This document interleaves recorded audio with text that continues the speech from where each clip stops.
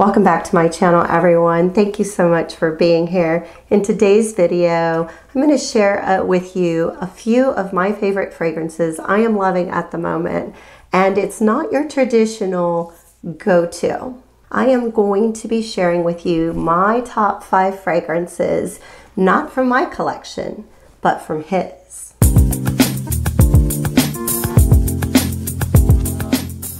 Thank you so much for coming back. I appreciate you being here. If you are new to my channel, I am Velma and this is Velma's Essence. In today's video, I'm going to share with you some of my favorite fragrances that belong on his tray, but I swiped them a few times and I am thoroughly enjoying them on me. So if you haven't already, don't forget to subscribe to my channel, click that notification bell, and hit a thumbs up so you can help me. All right, everyone, let's go ahead and get started.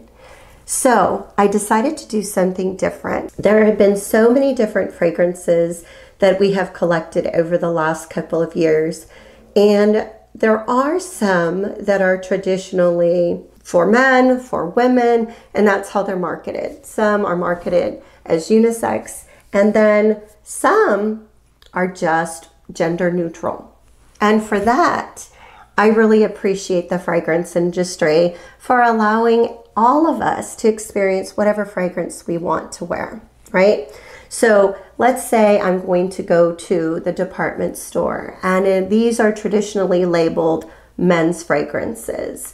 Well, you know what? I'm not going to shy away from that. I'm not going to move away from those fragrances because there are some notes in men's fragrances that I thoroughly enjoy. Having smelled them on my husband, I would think that maybe it's too masculine, maybe it's leaning too heavy on the skin for someone like me. However, during the winter months here where I live, it can get pretty cold and it fluctuates throughout the month. So there's sometimes I want to wear something a little light, a little fresh, a little cleaner. Sometimes on those cold winter nights, I want something that's going to bring warmth and coziness and some spicy aspects to my fragrance. I want that cozy vibe. I want comfort. Knowing what I know from my husband's fragrances, I reached for a few and I tried them out on my skin. And let me tell you, one of my viewers always talked about her wearing this particular fragrance. And every time he was wearing it, it seemed that she was wearing it as well. And I thought, you know what? I need to give it a shot myself because I really enjoy the fragrance. It's a very luxurious, it makes you feel special. And I thought, you know what? Let's give it a try and see what it's like on the skin. So the first one I want to talk to you about is my absolute favorite. And you've heard me mention it before, but this is Gucci Last Day of Summer.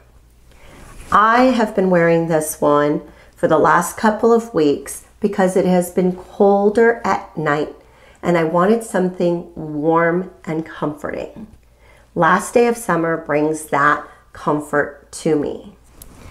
It's woody, it's aromatic, has a little bit of patchouli, and it's an earthiness.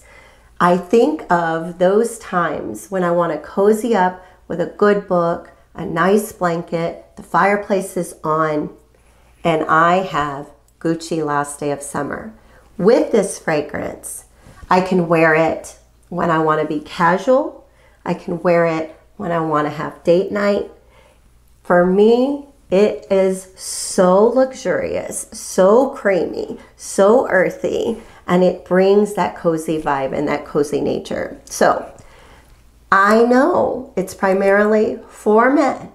You've got to give this a shot if you are not into those floral fragrances, if you like something a little bit more woody in nature, if you like something a little bit spicy and earthy, because those fragrances like By the Fireplace and Jazz Club, they have that boozy tobacco nature to it, and I love that. I love that on me. So I thought, you know what? I'm going to give this a try. It worked out beautifully. It's sexy, it's creamy, it's cozy, and seductive. Gucci Last Day of Summer. The next one in his collection that I wore that I thoroughly enjoyed was, it's considered a unisex fragrance, but to me, on him, it smells very different than it would on me. But this is Nichane Ani. It is the warm and spicy vanillic creaminess that I love so much from Ani. But on him, it definitely smells more woody. But on me, it's sweeter, it's fruitier, it's creamy, and it's just so luscious. I love Ani for the winter time, and this is perfect for those cozy nights when you want to stay in.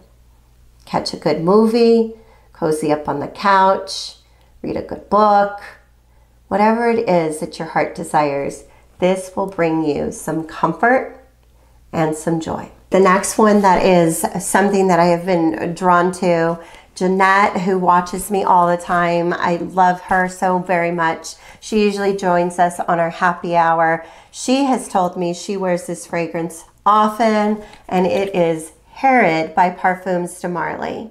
I wanted to give it a shot because I have always loved it on my husband, but I've never tried it on myself. And I thought this is the perfect time for me to do that because the days have been cooler, the nights have been cold, it's been crisp.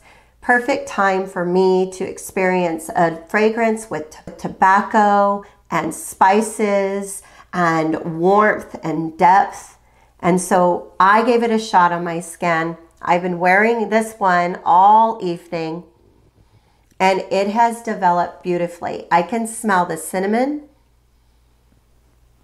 It's a slight powdery nature on my skin. Now, I don't smell it as powdery on my husband, but I do smell a little bit of creaminess when he wears it.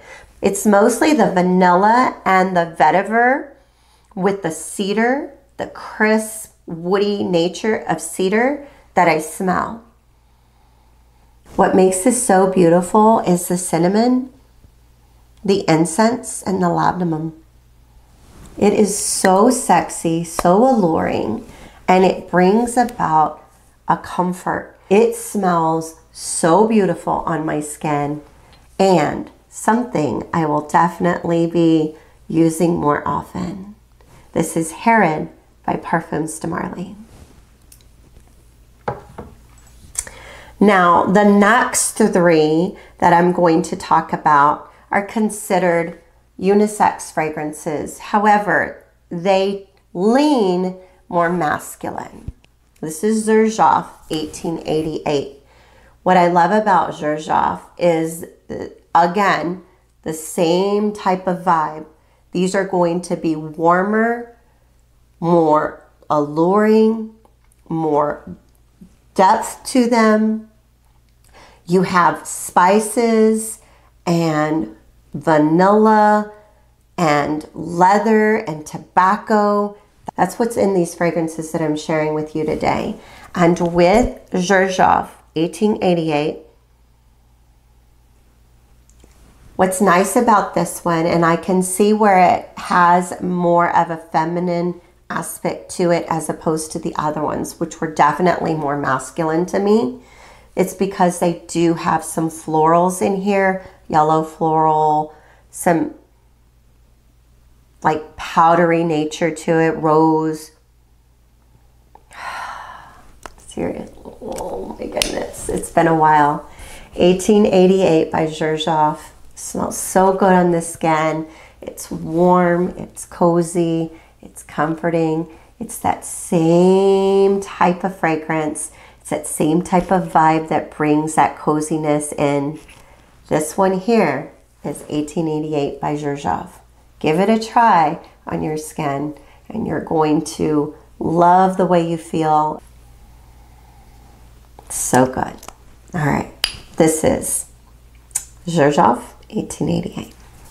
And the last one that I have been experimenting with, and I'm saying experimenting with because I'm not quite sure I'm fully into this one, because there is a stronger incense, a stronger I don't know, maybe it's the oud in this fragrance, but this one here is La Couche du Diable. Is by Serge Lutens. This one has oud and saffron. It's earthy, it's warm, it's spicy. And I'm on the fence about this one. This one, out of all of the other men's fragrances that I've been wearing, this one is probably my least favorite on me. Does it smell beautiful on him? Yes. But on me, I'm not quite sure about this one. And I think it's because of the saffron and the oud. I think it's just too strong for me. When I wear this, I spray it, I walk through. It's definitely one that I'm going to want to wear very, very light on the skin, because if not, I think if I went in with full sprays, it would be too much for me. It's just not my kind of fragrance. I normally enjoy creamier, powdery fragrances. This one with the oud and the saffron, it's a little spicier than what I would prefer. But if that is you, if that's something that you enjoy, definitely get your hands on this, because it is blended beautifully. It is a high quality fragrance. I just don't think that this one has been one that I have enjoyed as much compared to the others. If you've kind of exhausted all of your time trying to decide from looking at your tray, give these a shot. You won't go wrong with that.